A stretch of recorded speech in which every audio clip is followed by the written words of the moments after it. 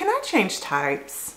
Is it possible for a person to change types as they get older and more mature? If I'm an introvert, how come I also have kind of like this extroverted mode? I mean, I like certainty and plans, but sometimes I go rogue. What's that about? These are some super common questions that we're going to get into in today's video. Many people feel sort of like boxed in when talking about personality type. And if that's you, if you feel like you're more complex than just a type, this video is for you, friend. Apart from the fact that typology deals with like likelihoods and tendencies as opposed to like absolute certainty, there are factors that can cause us to behave outside of what we would call our personality type. And here's the kicker. Our ego, or what we refer to as our personality, is only one aspect of our total psyche. It's the one we identify with. It's how we present ourselves to the world. It contains our favorite cognitive functions for taking in information and making decisions. But as some of the more esoteric belief systems teach, we are more than just our egos, friends. I think this would be a good point to intro a theory called 4 sides of the mind. This theory is credited to Dr. John Beebe, and it's the basis for which we're going to be diving into these topics in today's video. I'm going to put some graphics on the screen that will hopefully illustrate what I'm talking about. With regards to typology, there are 8 total possible cognitive functions. Our ego contains our top 4. Our ego contains a thinking, a feeling, a sensing, and an intuition function. We have 2 axes within our ego and within all sides of our mind.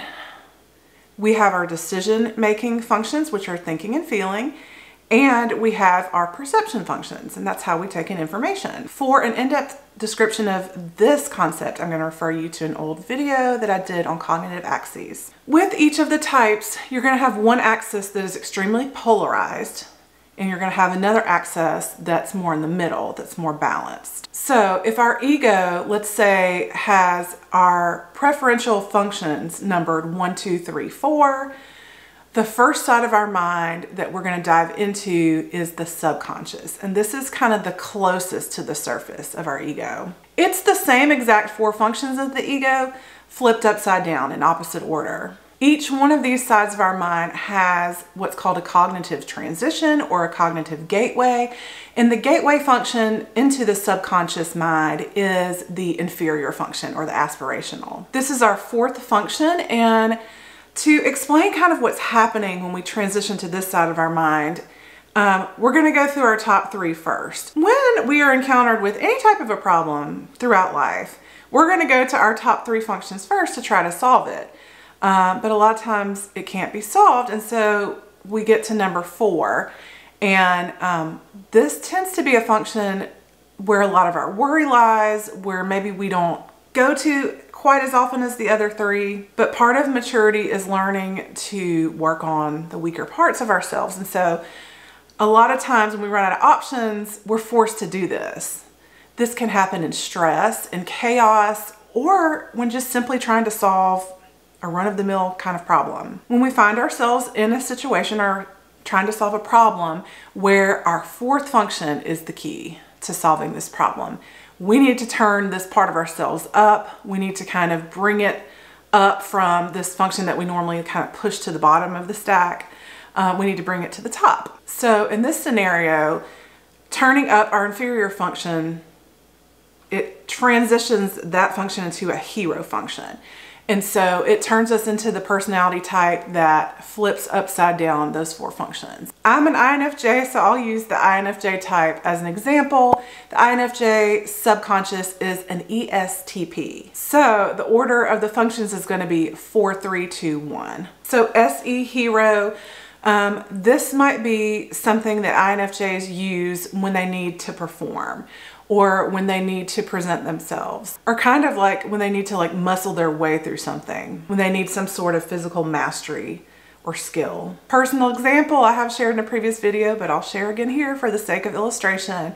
When I bought this house that I'm sitting in, this is my content creation studio, and I was kind of in a bind. It was 2020 and we all know what was happening then. I have 2 kids and a spouse, and everybody was home.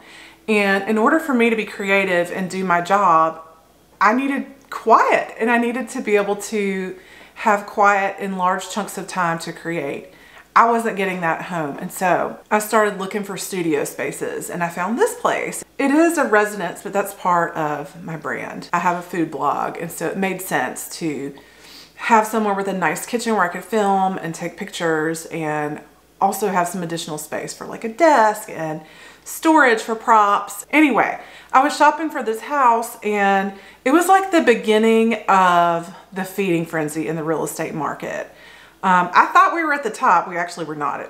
It went up even more after that. Anyway, as I was looking for houses, I became like so no nonsense. I became all about the facts and like, here are the comparables and like, here's what I'm willing to do. I was in full on ESTP mode and I was using it consciously. I was using the SE Hero to like take in the facts of my environment and be like, well, this feature is probably worth this much if you look at the comparables, and here's the truth, like here's my TI parent, here's what I'm willing to do. And I was very no nonsense and very ESTP like, very alpha. And I even walked away from the deal at one point because I was like, no, I'm not doing that. It doesn't make sense for me. Because this is not my primary residence, I had other options.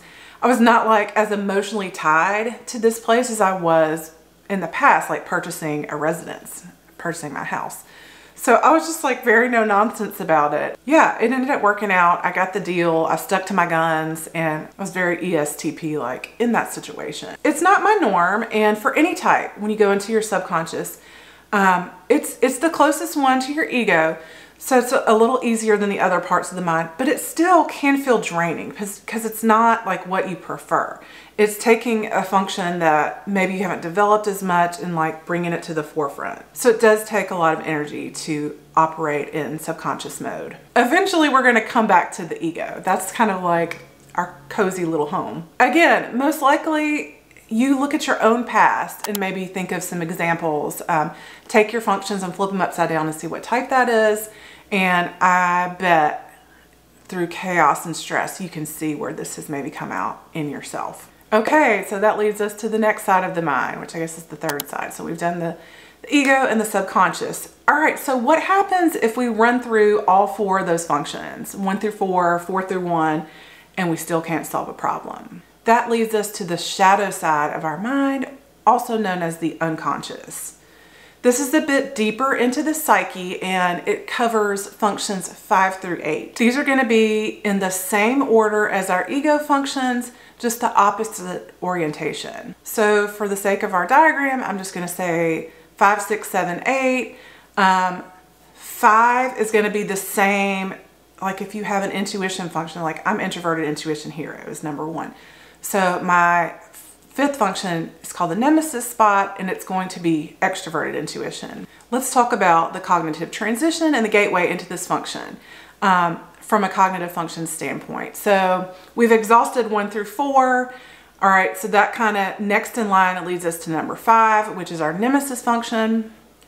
And our nemesis function, number 5, is the gateway into our shadow. Again, it's going to be the same 4 functions as our ego, flipped in orientation. For an INFJ, this would be extroverted intuition nemesis, introverted feeling critic, extroverted thinking trickster, and introverted sensing demon. For an in-depth view of the shadow side of the mind, I'm going to link this video here. The shadow functions in our unconscious is a great place to work on some additional awareness, to really work on our cognition in the areas where we're a lot weaker, where we don't prefer to be. It's a place where we get out of our comfort zone for sure. When you have an awareness of this, you can look at your shadow functions and intentionally practice them.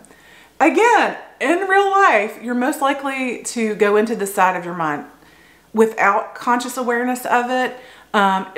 The transitions are going, you try the ego. If that doesn't work, you go into the subconscious. If that doesn't work, the nemesis function is going to take us into our shadow. So if we're doing this without an awareness of it, it's most likely going to be kind of chaotic. It's going to be maybe negative. Just look at like an unhealthy version of the personality type that your shadow is. But you can work on this side consciously, and I'll give a personal example of that. Again, I'm an INFJ, so INFJs have an ENFP shadow. This channel is actual shadow work for me. How so? Well, I work on another side of the internet. I don't even know if many of you guys follow me over there. I'm a food blogger, and I'm very strategic with that business. It is my full-time income. It's my full-time job.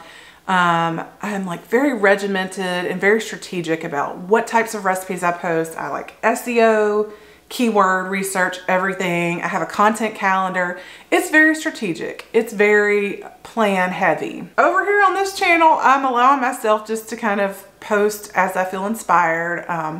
Sometimes I feel that pressure start to creep in, like I need to post once a week or like have a content calendar. And then I'm like, no, this is shadow work for me.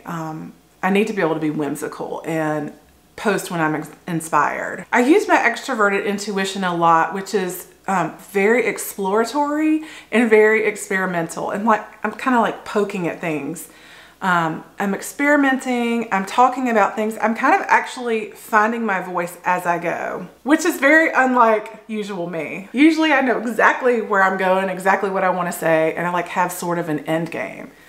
I don't have any sort of end game for this channel. This is something that I'm doing out of pure enjoyment, pure curiosity, pure exploration for myself. So my default setting is like strategy and knowing my future and like picking out the one best path and like getting on the quickest way there and getting there as fast as possible. My shadow also has come out in relating to people a lot lately, especially online. I have a lot of online friends, and I'll kind of like poke at them in a very playful and exploratory kind of way. Like, I wonder what they'll do if I say this.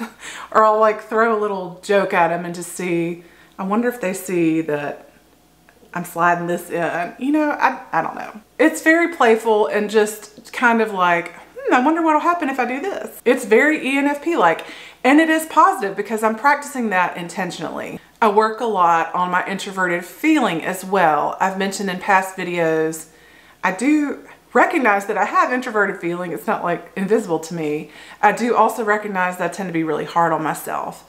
But I have practiced asking myself intentionally, how do I feel about this? What feels right to me? Not how I'm gonna make everybody else feel, but what feels right to me based on my personal values. Anybody can do this by diving into their critic function. I've even got a little TE stuff planned. I'm filming another video today after I finish this one, and I'm citing some sources. Good job, TE trickster. But again, this can tend to come out as worrisome, and this side of the mind, when we go into it unconsciously, it could look more like worrying about the future, worrying about the possibilities, criticizing our own values, and like worrying that we're bad people. For more on this, I'm gonna link the INFJ shadow video that I already did. There's one other side of the mind. It's the last place we wanna go, and it's called the superego. The gateway into the superego is number 8. It's what we call our demon function. And it sounds like super evil. Literally all the demon function means is that it's the last place we want to go. Like, we don't want to use this function. It literally, we go there out of sheer desperation because we are out of all other options. We've tried 1 through 7, and the only place we have left to go is 8, our demon function. And so that gateway takes us into our superego, where number 8 becomes our hero function. And the demon function operates as number 1 for us. Now, this would most likely come out in extreme stress, like extreme trauma. Again, all other options have been exhausted, but you can work with this side of your mind intentionally. For the INFJ type, this side of the mind is an ISTJ. So you're gonna take your ego functions, flip them around to the opposite orientation, 5, 6, 7, 8, and then flip those upside down. So you're seeing the pattern here. You've got 1 through 4 in the ego. You've got 4, 3, 2, 1 in the subconscious. You've got 5, 6, 7, 8 in the unconscious, and you got 8, 7, 6, 5 in the superego. A personal example that I've used as an INFJ in a job where I was at a specific company and I got really disgruntled, and I just went into this mode at work like, well, I'm just going to do exactly what's expected of me, nothing more. I'm going to show up, do exactly what you asked me to do, no more above and beyond, and I will be, oh, and by the way, I'll be looking for a new job now, and I'm out of here the first chance I get. Like, it's almost to this point where like we're not emotional about it anymore. We're kind of cold and fact-based and like, well, I'm just going to do what's best for me, no more above and beyond. I'm just doing what I need to do to get through this and move on to something new. So in summary, when you or someone you're speaking with feels like you might be changing types, this is probably what's going on. So just as like a reflection exercise, think about your pre-March 2020 self, because we've all been through sort of this collective trauma and this collective stress, and it is highly likely that you've been put in the other parts of your mind. I've heard so many people say, I used to be like this huge extrovert and now I can't stand to be around people. I've heard like, I used to just fly by the seat of my pants and now I plan everything. So these types of things most likely are what's going on when you're going into one of the other sides of your mind. I hope you gained some awareness from this video. The coolest thing is, once you have conscious awareness of it, you can look at those functions, learn about them, and start practicing them consciously, and start practicing your shadow functions and building competency there. This is part of what it is to be a mature human being, to become more enlightened, to become, I guess, like the best version of yourself that you can be. If you like this video or you learned something, give it a thumbs up. Subscribe to my channel, hit the bell icon so that you get notified every time I post a new video. Thanks for being here, and I'll catch you on the flip side. Bye.